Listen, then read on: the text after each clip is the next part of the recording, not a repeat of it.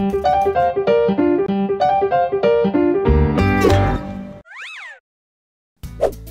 happy friends, are you ready to learn? I'm Sarah and today we're going to play a Q&A game about reptiles.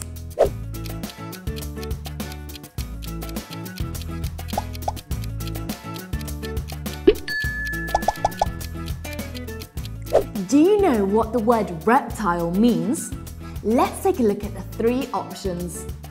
That they move with their tummy very close to the ground, that their skin is covered in scales, or that they have a very long tongue.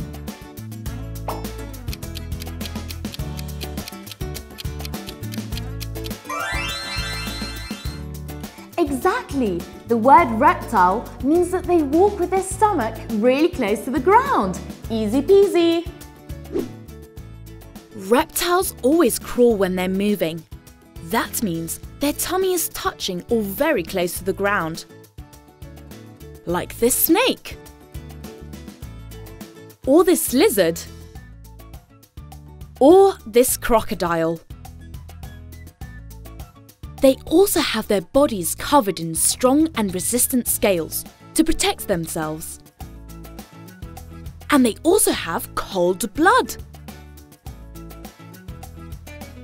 Well, now we know what the word reptile means, but do you know how they reproduce? They are oviparous. That means that they are born from the eggs laid by the mother. Or viviparous. That means that they are born directly from the womb.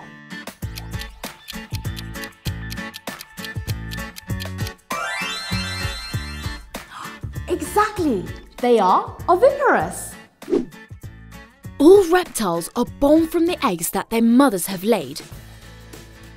When they develop and come out, they look exactly the same as their parents, but tiny. Here you can see miniature crocodiles.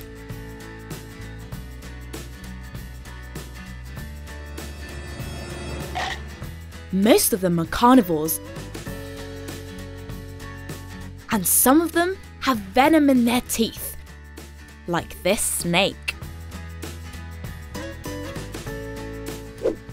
The truth is, when reptiles are small, they can be so cute. But when they grow older, they can be a little scary, don't you think? Let's go for the last question. Which one of these animals is a reptile?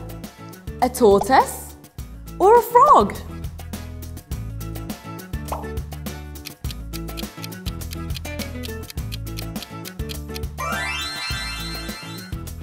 I knew it! The tortoise!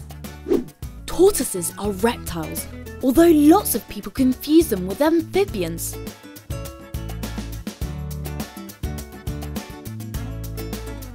As you can see in the images, tortoises have their body full of scales.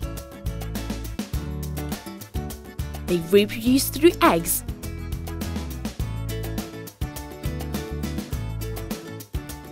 And although lots of them live in water, they breathe through lungs.